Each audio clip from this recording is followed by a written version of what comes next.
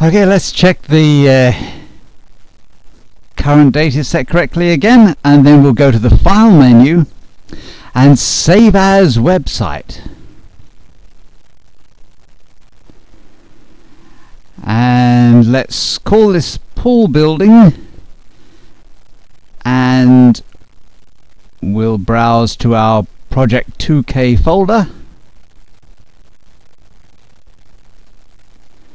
and then click Save.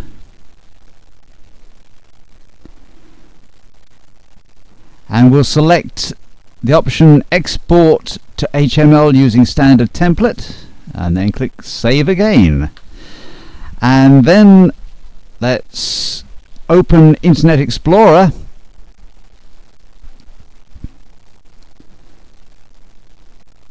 and when this comes up, we'll go to the File menu and Open, and click the Browse button, and let's browse to our Project 2K folder and double click on Pool Building and then OK.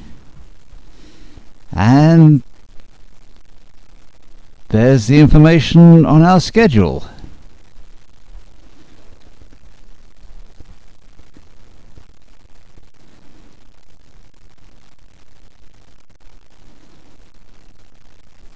And then we can close Internet Explorer and bring up our project again and save it.